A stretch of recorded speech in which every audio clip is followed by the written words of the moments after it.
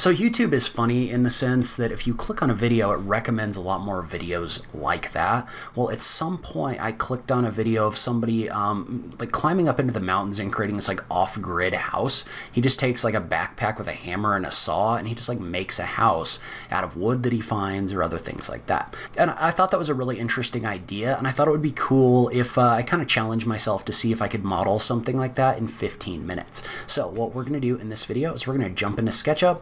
We're going to have the 15-minute timer running, and we're going to see how much of an off-grid pallet house I can model in 15 minutes. Let's go ahead and get started. All right, so I've got my timer right here. When I click play, I'm going to move it off the screen just so I have some room to work. This typically hasn't been my kind of video before. I'm actually a little bit uncomfortable making this kind of video, but I think it might be kind of fun. And so let's go ahead and let's get started. So I'm going to click the play button. I'm going to move this off the screen, and we're going to start modeling. So, and what I want to do, and I have 15 minutes now, is I want to start just by modeling out the base. I think that's probably a good place to start. And I'm assuming this is going to be maybe, we'll call it 8 foot long by 6 foot wide. Something like that. Then I'm just going to draw a box right here. And so what I'm going to want to do though is I'm going to want to have a little bit of an outward taper. That's what I saw in the video that I watched, which I will link to in the notes down below. I don't want this to just be kind of a straight up and down, though that would be a little bit easier. So I'm assuming what's going to happen is I'm going to have an 8 foot width at the top. And so what I want is I want this to be 7 feet high. So basically what I'm doing is I'm assuming that the length of the building is going to be the same, but then the width is going to kind of like taper outwards. So I need to start by just roughing out that shape in SketchUp.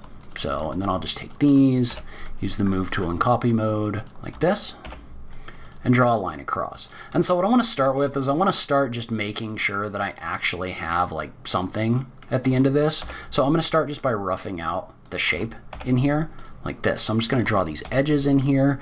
What that's going to allow me to do is that's going to allow me to see where the face of this building is. So I'm going to start just by kind of like blocking this out. And then I'm assuming that the roof is going to go up as well. So I'm going to draw a line to the center right here. And I'm going to draw a line up, and we'll say this maybe has a height of another 6 feet. And again, I'm just going to block this out. That way, at least at the end of this, I can tell you that I have something. So we've got this kind of like roughed out. So that's going to be kind of the general shape of my building. And probably what I'm going to do is I'm going to make a copy of this off to the side. So what I'm trying to do is make it so that if I mess something up completely over here, that we still have something that we can come back to on this side. And I think I'm going to start actually by working on the roof. I don't know if that's the right approach, but I think that's what I'm going to do. And so I'm assuming that we're going to have some kind of board that runs up to the roof right here. And modeling out this board could be a little bit tricky at this angle. So probably what I'm going to do is I'm going to take my axis tool like this, and I'm just going to align my axis with this point right here. And I'm assuming you can't build this whole thing with pallets. You're going to have some kind of like a 2x6 or something like that to act as a rafter. So I'm just going to say this is going to be 5.5 inches, and we'll call that good. So then what I can do is I can copy this edge up like this. And we can draw this in as a surface. And I'll probably extend this up in a second. But what I want is this is going to be, we'll say it's going to have 1.5 inch thickness like this. Then I'm just going to triple click on this, and I'm going to make this a component, and we'll call this rafter like this. Then I can move this over so that it aligns with this point right here.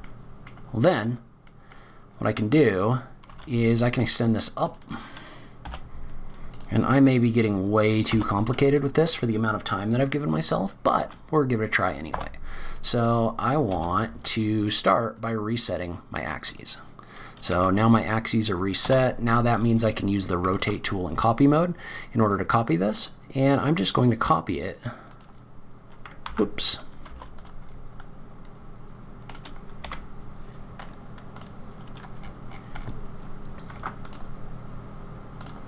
Like this, times 4.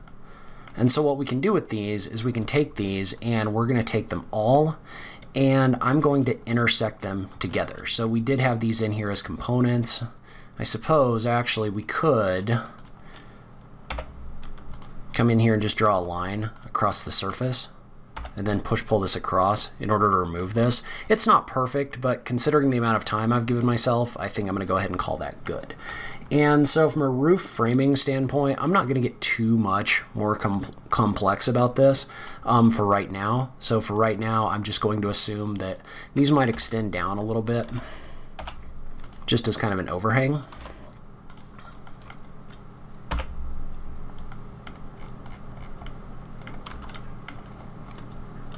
Just like this. And so I'm going to go ahead and work on my structure down below for a little bit. So I'm assuming what's going to happen here is I'm going to have some sort of like a 2x6 or maybe like a 6x6, something like that. That's going to make up the actual structure that goes on down here. So I'm just going to model those out. So I'm going to say 5.5. Might not even need to be 5.5. It might just need to be like a 4x4. So 3.5 by 3.5.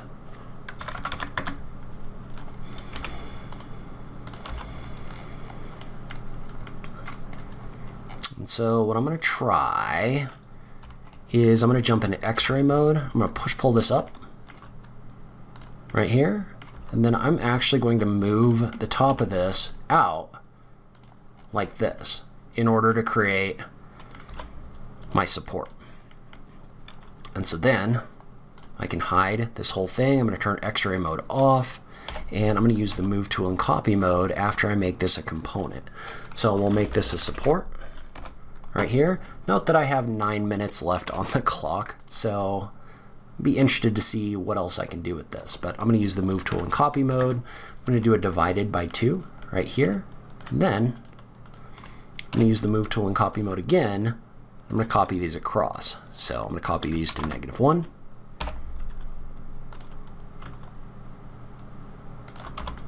Like this. So I've got base supports this way, and then I just need simple supports on the side. So what I can do is I can just unhide this surface right here so that I can see this and model it in.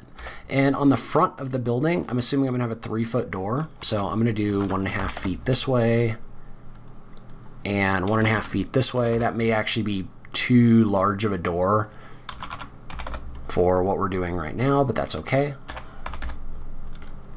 And I'm assuming the door is going to go all the way up like this. Well, then I can model out my supports that would go around that. So 3.5, 3.5. Pull that up. I'm glad I left this front side square.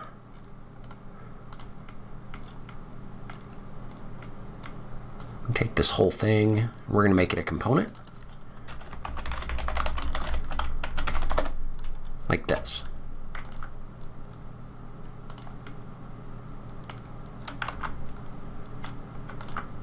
Use the move tool in copy mode to copy this across like this. And I'll actually erase out these extra edges for right now. On the back side, I am assuming that I'm just going to have one kind of in the center. So I'm going to go to X-ray mode, unhide, all.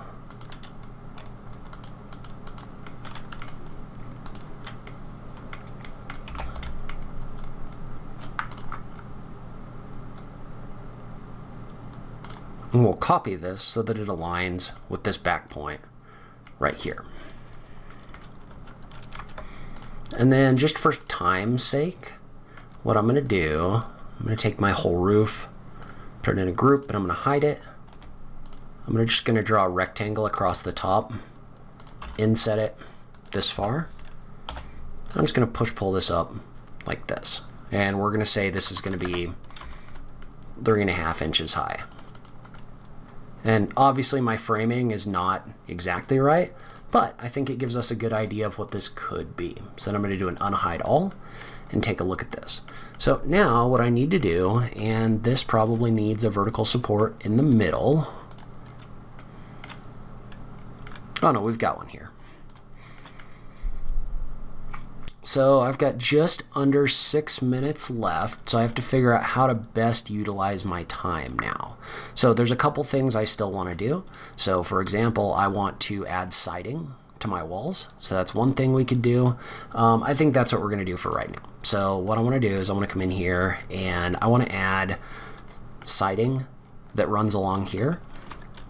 So what I'm going to do for that is I'm going to draw a vertical siding piece,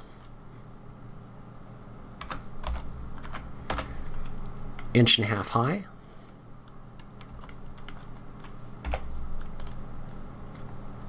We're going to assume the whole thing has a thickness of maybe like 3/4 inch. Let's say 1/2 inch. And I'm assuming this would basically be the pallet pieces that make this up. But I'm going to make a copy of that here. And that height is not nearly high enough. That needs to be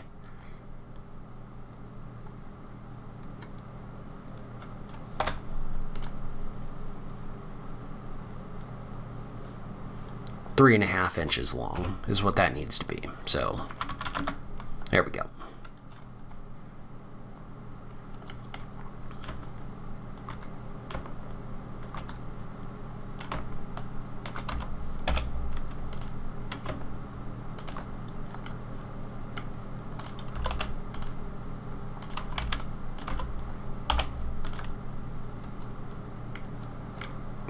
And so what I'm going to do is I'm going to draw this out here. I'm actually going to take that profile and move it off to the side so I can use it again later. But I'm going to go ahead and I'm going to make this a group, and I'm just going to copy it down. I'm going to give it a little bit of a rotation first. Not much. Maybe like -5 degrees. And then I'm just going to use the move tool in copy mode.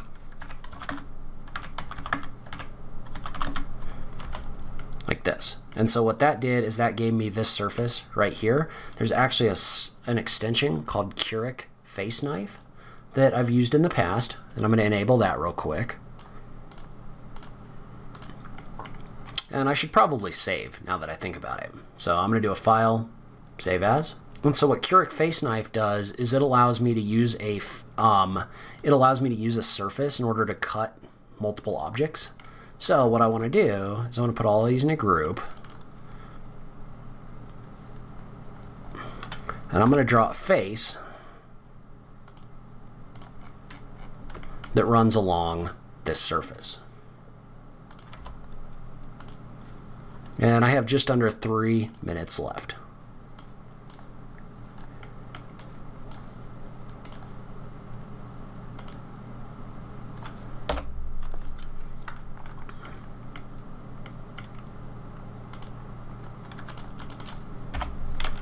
But what that did is that came in here and that actually cut that geometry in here so that it now aligns with the surface right here.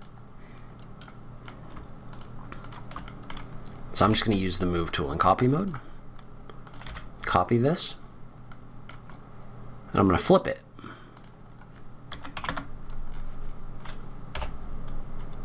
Like this. So we're going to move this back.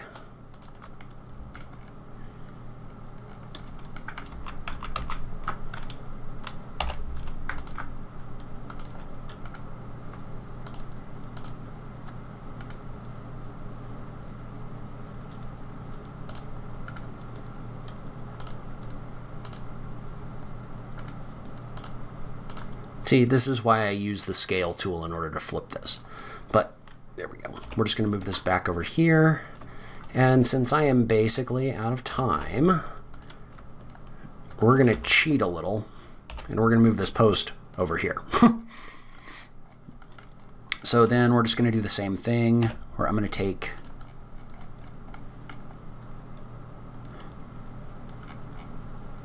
this profile,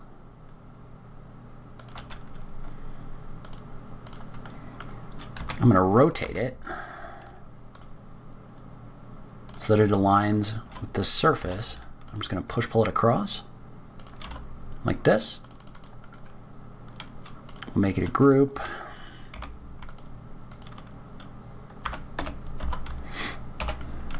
And in this case, I'm just going to make a copy along this,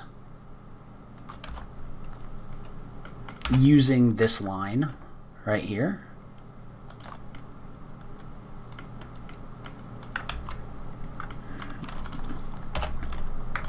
And so then I'll just use the move tool in copy mode to create a bunch of copies here. So we'll do times.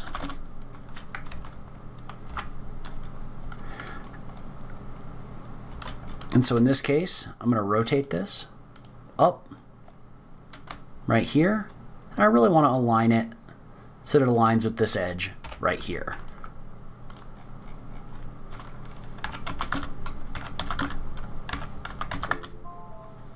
Oh man, I'm not even close. Wow. Okay, so that is unfortunate. I'm not even close to getting the whole thing done, but I think I made some pretty good progress in the 15 minutes I had. So the options moving forward on something like this is I can go through and I can make a video showing you how I finished the whole thing out, or we could just do another challenge with more time, or I could just go back to the regular kind of content. Leave a comment down below and let me know what you think. This is one of the things I want to try in 2022. I really just want to, when something's interesting to me like this, I want to go ahead and make a video about it with SketchUp. So I'd love to hear from you what you think about this style of video. If you enjoyed it, I just love having that conversation with you guys. As always, thank you so much for taking the time to watch this, and I will catch you in the next video. Thanks, guys.